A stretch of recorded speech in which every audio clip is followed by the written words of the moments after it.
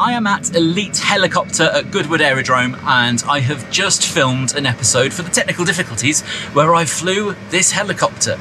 Now the question is, how did I get the audio from this? Well, there are two different ways of getting audio from an aircraft. The first one is to plug into their system and record it, and the second one is to put a little microphone inside the ear cup of the headset that you're wearing. The reason for this is that the audio systems in an aircraft aren't the same as you'd find in audio equipment for home use or for broadcast use. So it's a little different, their connectors are a little weird, but a microphone in the headset tends to work surprisingly well because you can hear quite well, the microphone's going to be able to hear quite well, as long as it's not rubbing too much. But I wanted to plug in as well, just so I had a backup.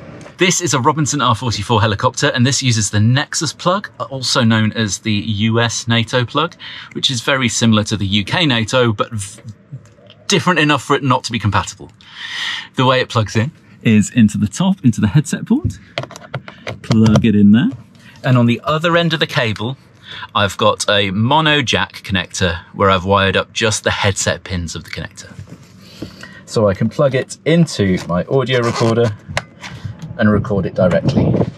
The audio level is trying to feed some headphones, so it's quite loud. So if you're running into something with line level, you might be all right. But if your recorder is expecting mic level, then you're definitely going to need to use a pad to bring down the level. What I did in the headset was put a lav mic inside the ear cup and run the cable down to the bottom of my ear and then tape it to the cable so it doesn't get dislodged. So you can see here the microphone is inside this ear cup.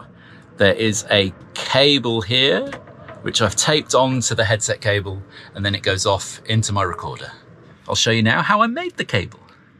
Once I'd worked out where to order a connector from, the hard bit was working out the pinout. I'd looked it up online and found it, as you can see on the left-hand side there, and then I used a multimeter to trace which solder joint the tip and rings go to. I was only taking audio out of the helicopter, not putting the audio in, so I was just looking for the audio high and audio low labeled pins on the connector. So I took a piece of FST cable, I tinned it, I took off the screen because we're only using 2 cores, and then soldered it on.